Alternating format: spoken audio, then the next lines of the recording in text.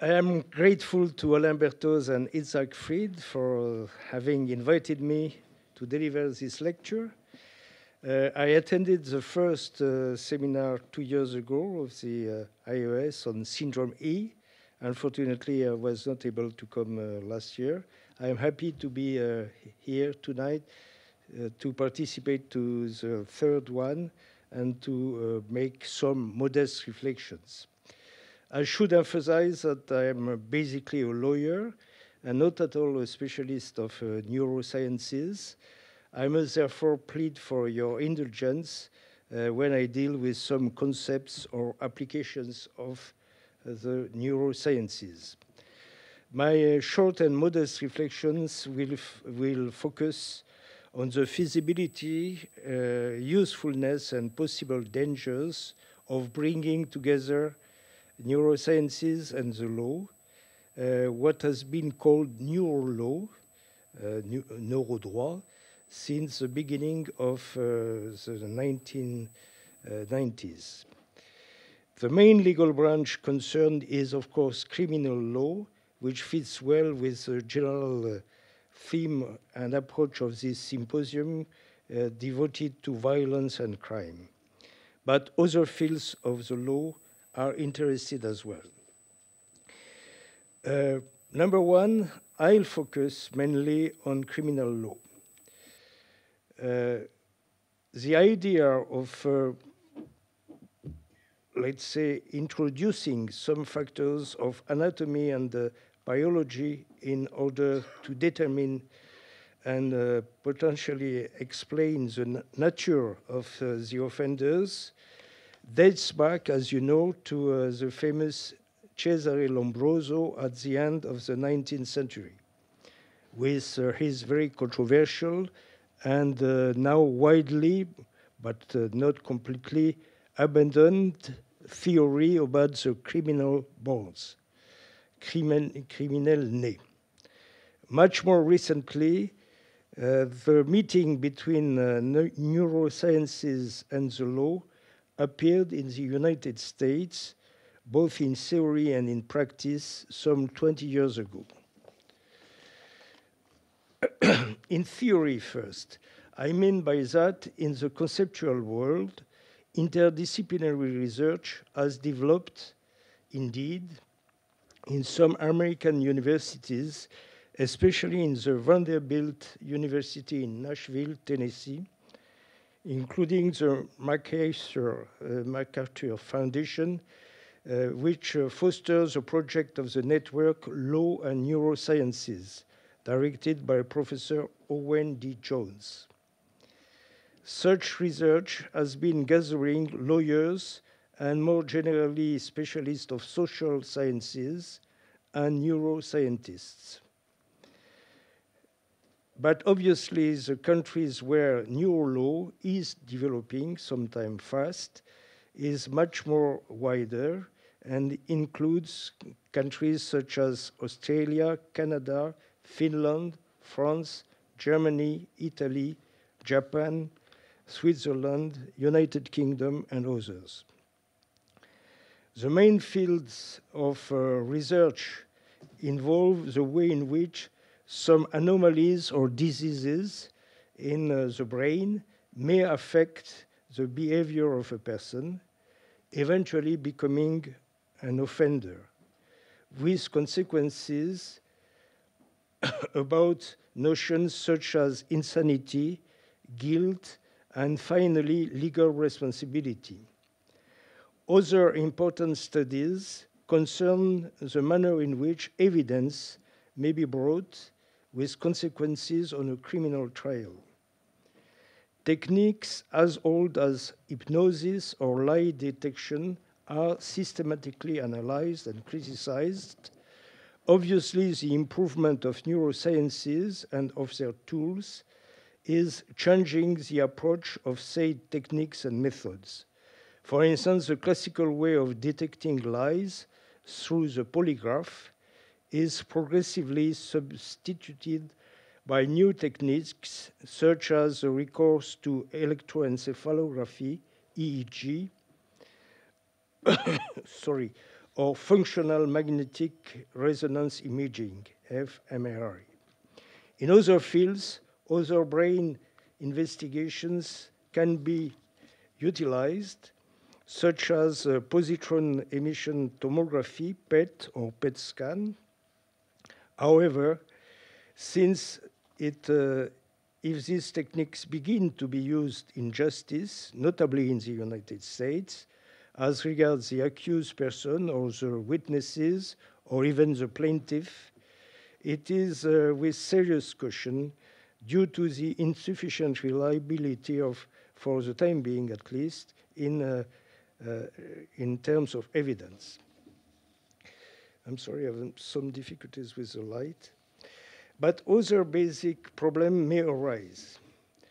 For instance, neuroscientific research shows that the development of the human brain is slow, and I refer to Alain Berthoz, and that maturity is not reached before the end of the teens. Merci beaucoup. Nevertheless, the legal age of criminal liability varies enormously. 8 years in Scotland, 10 years in England and Wales and Switzerland, merci. 12 in the Netherlands, 13 in France, 14 in many countries, Germany, Italy, Japan, China, Russia, 15 years in Sweden, 16 in Spain and Portugal. Should not there be an international harmonization? The United Convention on the Rights of the Child admittedly recommends that a minimum age be fixed by the states, but it does not fix it itself. As an important example, it ought to be mentioned that in 2005, the US Supreme Court delivered a very important judgment, Roper versus Simmons, reversing its previous case law, Stanford versus Kentucky in 1989. The court ruled by 5 votes to 4 that inflicting death penalty to juveniles was unconstitutional, since the mental and cerebral development of the juveniles under 18 years of age are not ended, this being revealed in particular by the application of neurosciences. By the way, between 1989 and 2005, neurosciences have grown up and their influence as well accordingly. Nevertheless, the main legal argument of the majority expressed by Justice Kennedy in Roper versus Simmons is the, I quote, the international evolution of standards of decency.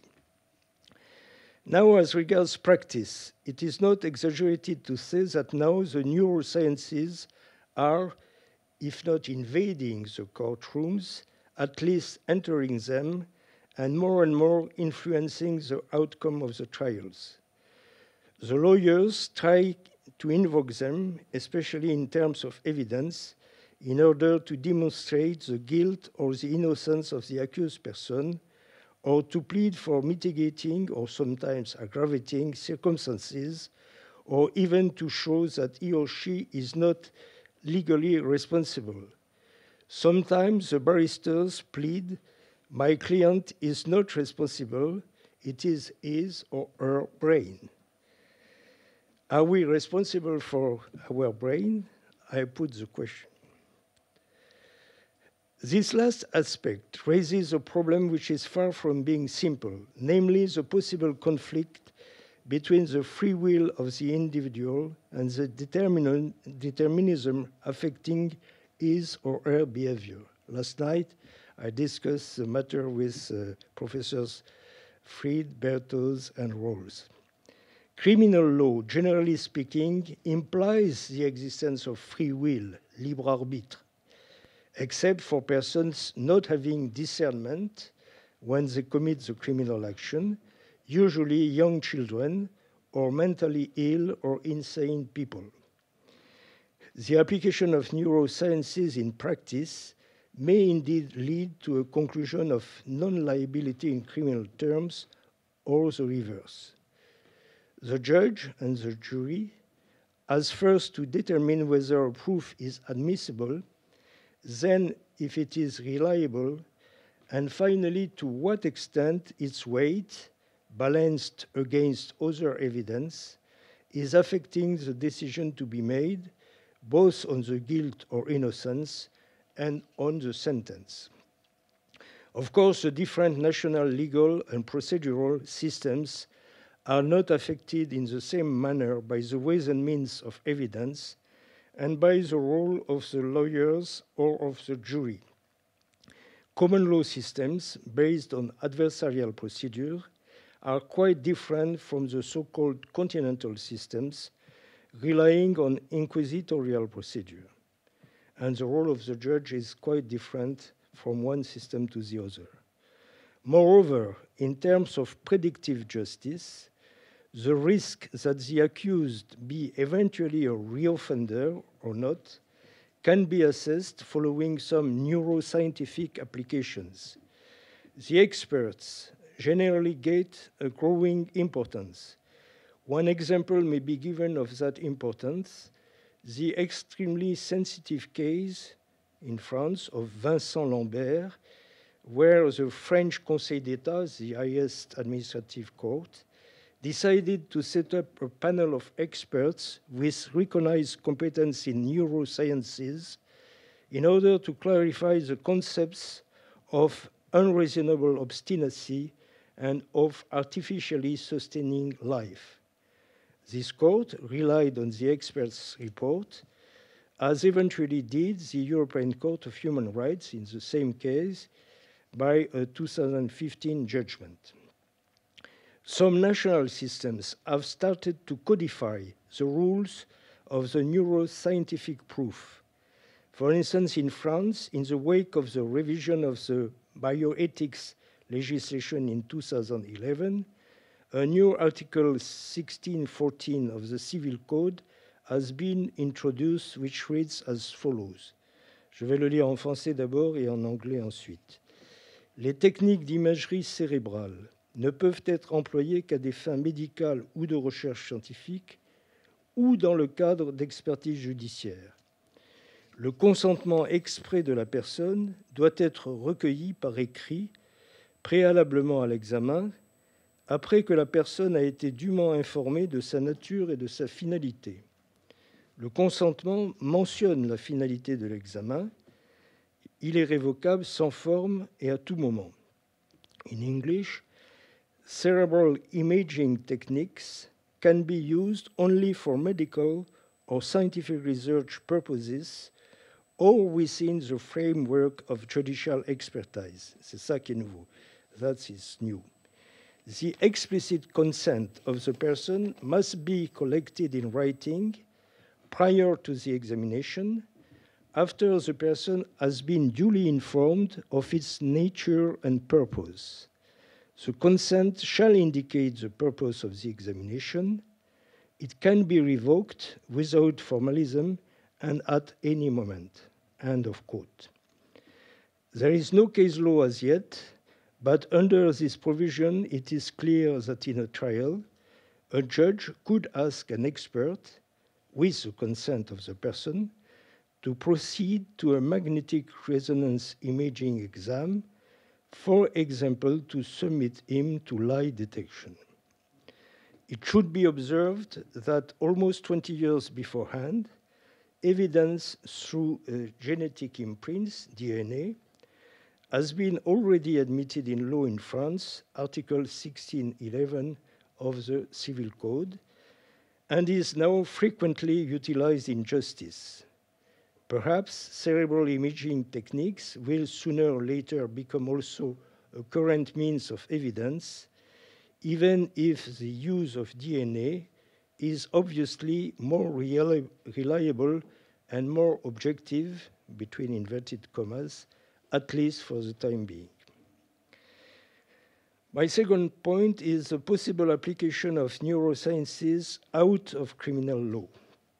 In civil law, it happens that the validity of an act depends upon the discernment of the person and upon his or her free will, either in the case of contracts or for unilateral acts such as a will. And this dates back to the Roman law, actually. If the insanity of mind of the co-contractor or of the author of the will can be proved, the outcome is that the contract, for example, an insurance contract or a contract for purchasing goods or services, or the will be null and void. Even marriage implies the free consent of the spouses. Therefore, the lack of discernment in most legal systems is a case of nullity of cancellation of marriage. In the old French law, there was a say, en mariage trompe qui peut. In marriage, cheats who can. It's not possible anymore. Well, before marriage. After marriage, it's maybe different. Examples are often shown of trials whose purpose is to obtain from the judge to cancel a contract or a will or of a marriage. Again, the problem of evidence is crucial, and neurosciences could offer means of proving the lack of discernment or insanity of a person, as well as his or her lack of self-control. It must be recalled that, generally speaking, the standards of proof are less strict in civil law, where the concept of likeliness is acceptable, than in criminal law, where the most common standard is the proof beyond reasonable doubt. Number 3, is the relationship between neurosciences and the law a dangerous one? Possibly yes.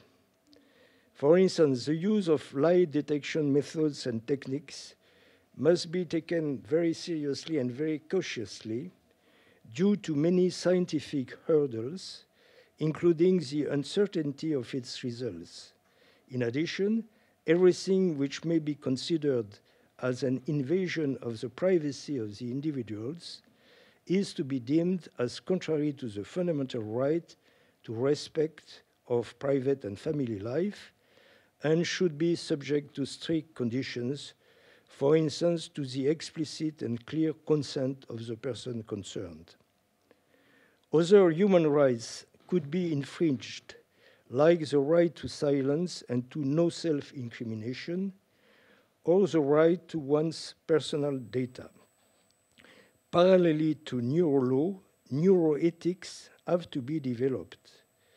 Judicial applications of neurosciences must be limited and controlled by the legislation in order to avoid any anarchical development. Another serious potential danger lays in the assessment, Alain Berthoz, of the dangerousness of an individual. Personal freedom and presumption of innocence run the risk of being jeopardized by this relatively new concept of dangerousness, which reflects much more a need of social defense than the interest of the human being, which nonetheless deserves the utmost attention. Human behavior is probably more complex than a biological or neuroscientific model of the functioning of the brain could demonstrate or infer. It is true that the various applications of neurosciences are able to provide the judges and the police with tools to evaluate the possible danger of an offender, but again, they are subject to mistake and to overinterpretation. The temptation for a judge or a member of the jury or a law enforcer is to trust too much the data provided by neuroscientific examinations, considered as more convincing and more scientific or objective than the more traditional psychological investigations. This cannot be overweighed. My first and last point is the following. Anyhow, the connection of or intersection between neurosciences and the law is also useful and even precious. in many fields, in criminal law, but equally in civil law. The sincerity of the testimonies, by example, can be checked through the use of neuroscientific methods. The interest of the victim in both criminal and civil matters, and the necessity of providing them with a fair compensation have to be taken in consideration, and neurosciences may help. Even the predictive policies, under caution and strict conditions, could be developed thanks to neurosciences, and certainly the potential danger represented by serial killers or terrorists can be limited with the help of the application of some neuroscientific methods and techniques, even if I must insist on the fact that legally and ethically they have to be controlled. Human freedom is too important to be endangered by speculative conclusions. But still, neurosciences should not be put aside, not more than fingerprints, biometry, databases, or DNA. Scientific law enforcement has to be encouraged rather than prohibited. That is why interdisciplinary or cross-disciplinary studies and research, associating neuroscientists and lawyers, and perhaps other specialists, sociologists, political scientists, and so on, are worth being undertaken. The most important is the awareness of both the advantages of applying neurosciences in the legal world and their dangers. I admit I am in favor of such an approach. This reminds me the fructuous dialogue entertained since some 40 years ago between computer technologists and lawyers, which enabled the adoption of national legislations and international conventions, for example, in the field of computer and personal data. Contrary to what was feared by some, that did not hamper the development of informatics, and at the same time that permitted to reinforce the protection of fundamental freedoms. The same applies to me for neurosciences and the law. As you know, I am chairing the Foundation René Cassin, International Institute of Human Rights, in Strasbourg. I am therefore particularly sensitive to the protection and development of human rights and fundamental freedoms. If the idea can be agreed on, I could submit to our governing board the proposal to organize a specialized interdisciplinary workshop on neurosciences and human rights. This would be a step, modest but not to be neglected, towards a possible future interdisciplinary project. Thank you for your attention. Thank you very much for this talk and also your, I think, pioneering proposal that you formulated at the end of your talk.